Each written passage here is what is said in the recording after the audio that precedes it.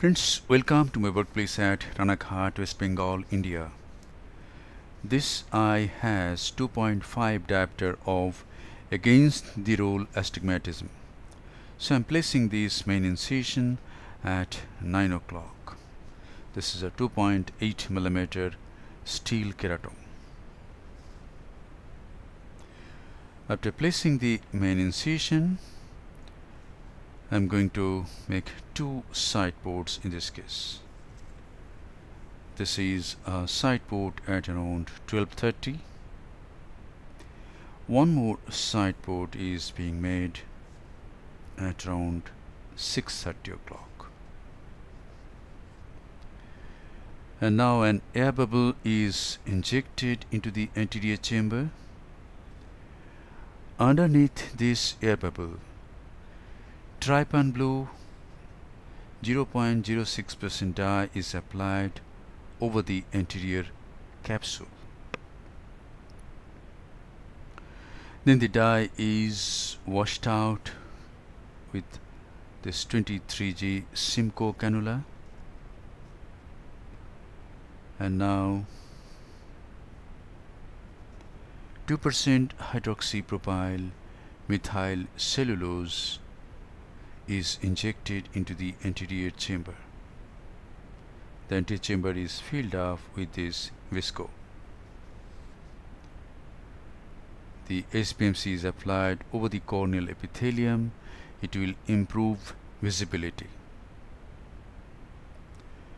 And now a utrata forceps is taken to do capsulorhexis. The utrata forceps tears off the anterior capsule, raises a capsular tag.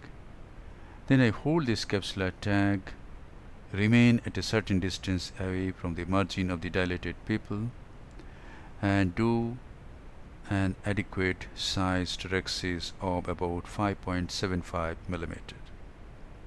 This is a hard cataract. Nuclear sclerosis is about grade 5.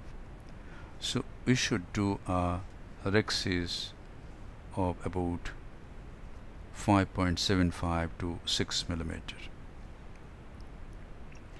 Nucleus management becomes quite easy if we do a large rhexis. Hydrodissection is done very gently. Small aliquots of BSS is injected at multiple points, and then the nucleus is rotated gently. SPMC is again injected to fill up the SE, and now is the time to introduce the tip of the phaco needle. This is Oatley Cataracts 3 phaco from Switzerland. The tip of the phaco needle goes in, bevel down. Some superficial cortical lens matter is removed. Then the handpiece is turned to make the bevel up. And now watch submarine chof. The tip is buried into the substance of the nucleus just in front of the main incision, goes through the substance of the nucleus towards the opposite equator, reaches near the opposite equator, and then the chopper is used to make a nice crack. Then I rotate 180 degree. In this case I had to do few scalps to reach to a deeper level, and then along the initial crack I could divide the nucleus completely into two heminuclei. This is the larger heminucleus, and I am going to divide it into 3 fragments, attempting to divide, but all these fragments are attached at the center. Come to the other heminucleus. This is a smaller piece, and divide this into 2 pieces. These 2 pieces are still attached near the center. I try to lift the joining band, and after 3 attempts I could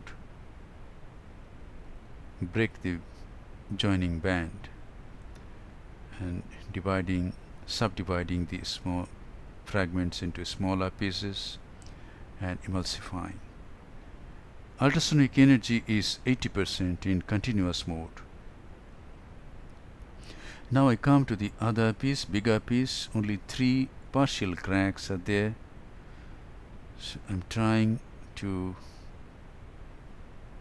crack it completely, and I could do this. And now each fragment is being emulsified with ultrasonic energy, and then the fine particles are aspirated. This is the last nuclear piece.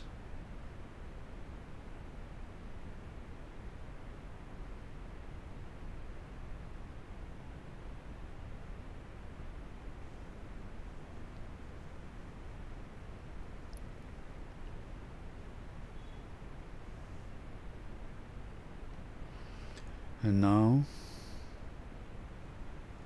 at this point I have decreased the vacuum to 250 millimeter of mercury. Flow rate is 25. Initially it was 45 flow rate and 450 vacuum, and at this time it is 250 vacuum and 25 flow rate, and the last piece is emulsified. So it is done. Now cortical cleanup is done by bimanual irrigation aspiration. Rest of the video is going to be edited, and then a hydrophilic acrylic intraocular lens is placed in the capsular bag. At this time I enlarge the main wound to about 3.2 millimeter, so that astigmatism gets, the existing astigmatism gets neutralized to some extent. The intraocular lens is in the capsular bag, and then this is after hydrating corneal stroma to close the side ports. This is the final lavage of the anterior chamber. At this time you can see that this is a temporal incision at 9 o'clock. Thank you very much for your attention. Hope this video will inspire you to correct existing astigmatism by placing the incision, the main incision, on the steep axis.